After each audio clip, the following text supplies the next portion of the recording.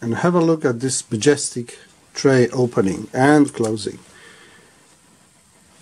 I think it is more a fault than a feature, and the belt needs to be replaced because sometimes it gets actually stuck. But that's, I suppose, is very little else wrong with it. Let me just go to, say, track number 7, because it's due to be played. As you see, it plays instantaneously. This is the first SACD player that I've had here. I didn't have many, like 10, maybe a dozen. But they all made a lot of noise, a lot of track searching. They're always unsure, was it a CD, was it SACD?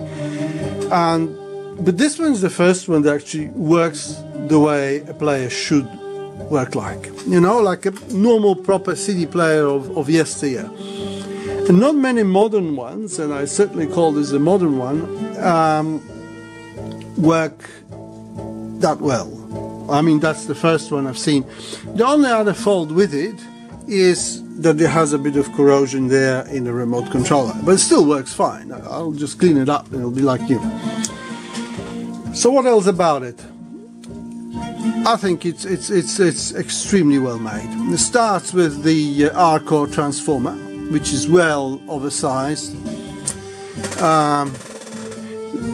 As far as regulators are concerned, we've got 2, 4, 6, 10, 11. You know, 6 there, 4 there, that's 11th. I don't know what's underneath that logic board, probably more logic. But all the capacitors, the black ones, those ones there are Rubycons. These are Nichichons, these are the gold ones are Nichichon fine gold, so the good components used throughout. High density board, you know, surface mount, which I'm not that great fan of, but it's all well executed. If you're op-amp rolling fan, well, you've already sockets there, and they're both brown, I think 2604 at the final thing. I have no idea what those capacitors are.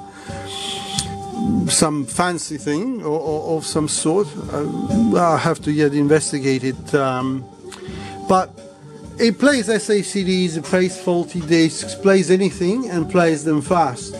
Like if you want to, you know, change the track, it will just jump instantaneously. The same for SACDs, no hesitancy at all. And it looks good, and obviously they didn't sort of skip on expensive parts. Probably that display is more expensive than some of the other players put together. Very clean design inside. It's heavy like hell. It must be about 15 kilos. I don't know where's the weight, because it doesn't seem to, you know, the cover is not that heavy, and that sheet metal doesn't look that heavy.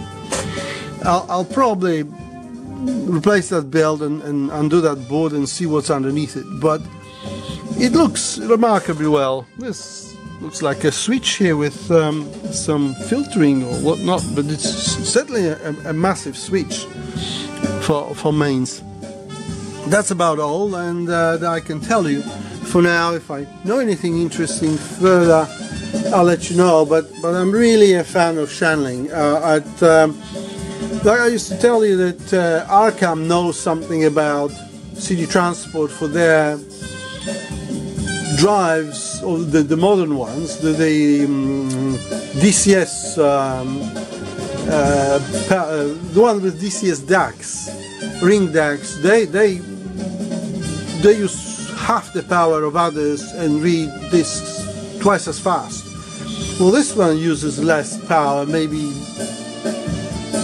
3/4, maybe 2/3 of the power of other CD players, and yet it reads very well. So obviously there is some art to it. I think it uses LHM-280 Sony laser, but I have to double check that. But it's top player. I'll have to take it to my system number 1 and listen to it to see if if it won't be a keeper for just SACDs, which admittedly I don't have many, but maybe I'll get some. Okay, well, thank you very much, and till next time. Let me just show you how it you see, it jumps to tracks. I mean, SACD players don't do that. Let's go backwards a few tracks, and it's already playing. You know, we can't hear anything, but the counter was going there. So, very good stuff. Very good stuff. Thank you very much for your time. Bye-bye.